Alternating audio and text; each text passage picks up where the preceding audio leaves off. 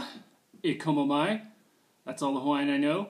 Welcome back to Bad 90s Music. Today is another in memoriam episode. We are gathered here today to celebrate the life and the legacy of another significant musician from the 90s. Unlike some of the others I've done, I'm not sure how much this musician means to people who didn't grow up where I grew up. Today, June 26th, 2018, marks 21 years that have passed since the death of Israel Kamakawiwo'ole, also known as Braddah Is. That song you heard in the beginning is not by Is, it is by Brother Noland. It is the song Coconut Girl from 1990. I just wanted to play that song as sort of a reference point, as an example of the state of Hawaiian music at the time when it came out in 1990, which is about the same time that Is was beginning his solo career. Braddah Is was born on May 20th, 1959, just a little while before the territory of Hawaii would become a state, part of the United States. He was born in Kuakini Medical Center in Honolulu and grew up in Kaimuki, which is right around where I lived for a little bit when I was a kid. Started playing music around age 11. Both of his parents worked at a nightclub called Steamboats in Waikiki. His father was a bouncer there, his mother was a manager. He came from a musical family. His uncle was Moe Keala from the group Sons of Hawaii. And his family moved to Makaha when he was growing up, which is where he formed the group Makaha Sons of Ni'ihau with his brother Henry, also known as Skippy. Makaha Sons of Ni'ihau were part of a movement known as the Hawaiian Renaissance, which was a social movement designed to reinforce some of the traditional cultural styles, values, and sounds of Hawaiian music. And they formed the group in 1976 when Is was still a teenager. If I were to give you some idea of the status of Israel Kamakawiwo'ole as a cultural icon, I'm just one of those guys whose music seemed to have a really broad mass appeal that everybody was sort of into, who ends up dying at an early age. While they're alive, they are looked up to as these sort of figures, or these activists. He did have a lot of political activism in his work as a human being and as a musician. And these guys that sort of ascend to this type of status when they're alive tend to end up dying pretty early, I've noticed.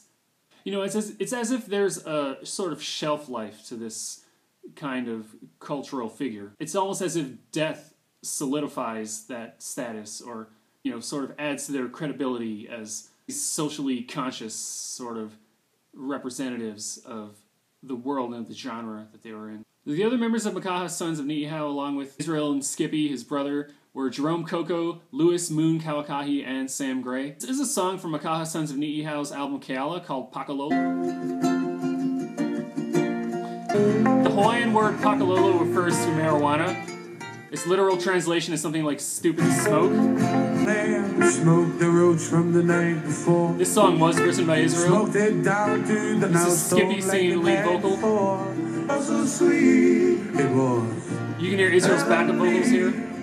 If you're ever down on the leeward side, Pakalolo will tickle your feet.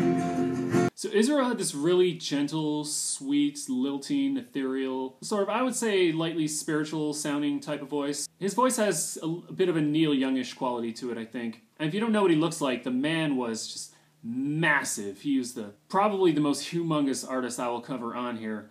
At the time of his death, apparently, his weight got up to about 757 pounds. And that was part of the reason why he died so young. Unfortunately, his brother Skippy had some of the same health problems related to obesity that he had. He passed away at the age of 28 back in 1982. Israel's first solo album was the album Ka Anoi from 1990. It's named after his middle name.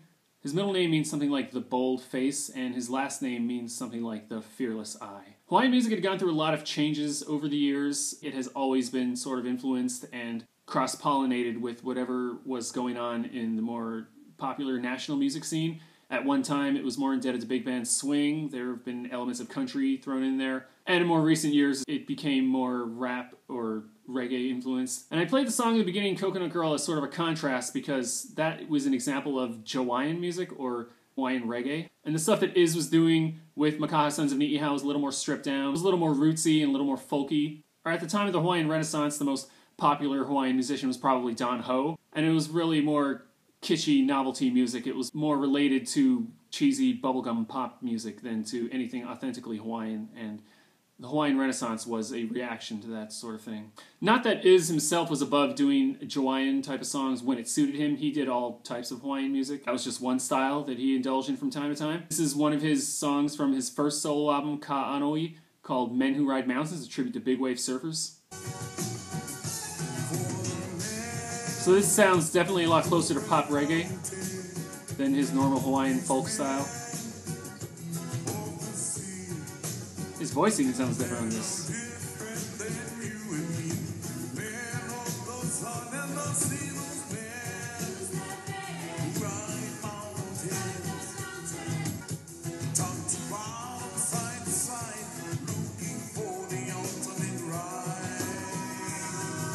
That song was written by Israel Kamakawiwo'ole. A lot of his later material that he became more well known for were covers of other people's songs. He did a lot of traditional songs. His first solo album in 1990 did have the first released version of his cover of Somewhere Over the Rainbow with What a Wonderful World, which he would become well known for. But the version of that song that people remember came from his second solo album, Facing Future, released in 1993. Israel left the Makaha Sons of Ni'ihau in 1993. At the time, he cited financial mismanagement, which was not supported by a subsequent investigation. Facing Future did end up becoming his most successful album. It was the first Hawaiian music album to go platinum in 2005. And to this day, it remains the best-selling Hawaiian music album of all time. This is a song from it called White Sandy Beach of Hawaii. It's a song written by Willie Dan. We were walking hand in hand. This is a very typical example of the Hawaiian Renaissance sound that he was doing. Production is very spare. It's very minimal. We were playing in the sun. We were having so much fun. Israel covered Somewhere Over the Rainbow a bunch of times. There's multiple recordings of him doing the song. It's actually harder to find a release of his that doesn't have that track on it than it is to find one that does. That's how well known it is, and probably the most well-known Hawaiian music song of all time. Now you hear that voice? He brings a really ghostly, I think, haunting quality to the vocals on this track. This is already such a poignant, yearning song as it is.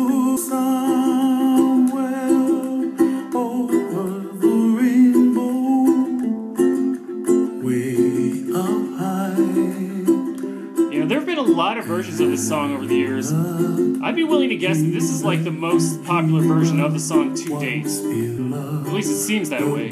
It seems nearly inescapable to me at this point. This is a partial list of movies and TV shows that have used this song on their soundtracks. Meet Joe Black, Finding Forrester, Pineapple Express, 51st Dates, Fred Claus, Son of the Mask, and Snakes on a Plane. ER, Party of Five, Baywatch, Inside the NFL, Cold Case, and Glee. The story of the recording of Somewhere Over the Rainbow is actually very interesting. Apparently this was recorded around 3 a.m., and it was all done in one take. Israel just came into the studio, wanted to record this song, and they just knocked out the recording. It really captures, I think, the spontaneous nature and the vibe and the flow and the hang-loose style of the Hawaiian Renaissance music that they were making. Here's another Hawaiian song from the album Facing Future from 1993. This is called Maui Hawaiian Superman. And this song is written by Daniel Beasley. It's about the mythical demigod figure Maui from Hawaiian mythology. It's slightly different from the Maui that was played by Dwayne Johnson in Moana.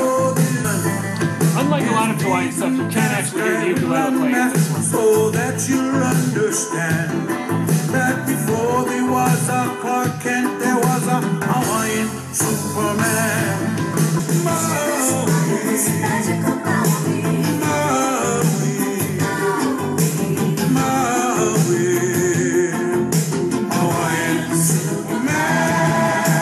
Israel had a strong political side to him as well, as I mentioned before. He was very involved and very active in causes that affected the native Hawaiian population. This is the song E Ala E from his 1995 album E Ala E. It translates to Get Awake, to call for unity among the Hawaiian population. Israel was an advocate for Hawaiian sovereignty, among other things. This is more in the vein of folk protest music. Oh, but this is my favorite Israel Kamakawiwo'ole song. It's called Tengoku Karakamanari, which is Japanese for Thunder from Heaven. It's about three sumo wrestlers that came from Hawaii that were known as Akebono, Musashimaru, and Kunishiki. So on the off chance that you weren't following the sport of sumo wrestling too closely in the 90s, Akebono pretty much dominated there for a while. He was like the Michael Jordan of sumo wrestling. That's how much he was winning. Musashi Maru and Kunishi were also both very highly ranked, very highly competitive sumo wrestlers, and the sport of sumo wrestling became very popular in the state of Hawaii because of them. 3 of the top sumo wrestlers competing in Japan happened to be local boys. And Israel wrote the tribute song to them, which is, I think, very fitting. I like to think that he sort of identified with these giant men who are performing remarkable feats of athleticism. From the countryside, why Manalo? Akebono, Musashi Maru, and Konishi. They've traveled. I just think it's a really nice, chill song about a sport that most would probably not consider very concerned with finesse or grace, let's say. So Israel specialized in a lot of cover material, as I've mentioned. This is his cover of Wind Beneath My Wings. Just in case you don't know this, people in Hawaii love Bette Midler. Turns out she was born and raised here. Must have been colder in my shadow. In 1996, he released what turned out to be his final album, In This Life. This is the song In This Life. If it all falls apart, I will know deep in my heart the only dream that mattered had come true. This is a bit of a dirge. In this life, And it sounds a lot like a swan song. Very nostalgic looking back sort of thing. This album seemed to be getting a little bit away from the Hawaiian Renaissance folk tradition into more modern pop sort of sounding. The production is a little more slick and a little more full. Yeah, it seemed like there's no telling what he would have, if he had been able to survive, he might have become even more popular and done more music in this style, sort of advanced the genre a little bit more, as he always tended to do. This song's called Starting All Over Again. It's another good example of the Hawaiian sound. starting all over again, it's gonna be rough. Yeah, you can't even really hear an ukulele in this track. We're gonna make He it. could have really been a successful crossover artist from Starting the Hawaiian all genre, I over, think. friends. It's gonna be tough This almost sounds like Lionel Richie to me. on us. We gotta face it. Israel Kamakawiwa Ole passed away at the age of 38 due to diabetes-related kidney and respiratory failure on June 26, 1997. When the news of his death broke, a crowd of about 10,000 mourners gathered at the state capitol to pay tribute to him. He was the most beloved Hawaiian music entertainer in his time, probably still continues to be so to this day. If you know any Hawaiian music at all or any Hawaiian musicians, it is probably him, whether you know that you know it or not. Already during his lifetime, there were artists who were coming up in the same mode as him. He influenced a lot of artists during his time, and even to this day, a lot of Hawaiian pop music probably wouldn't have existed without him. Until next time, I am the Jake Wheel. This was Bad 90s Music. Rest in peace, Israel Kamakawiwa Ole.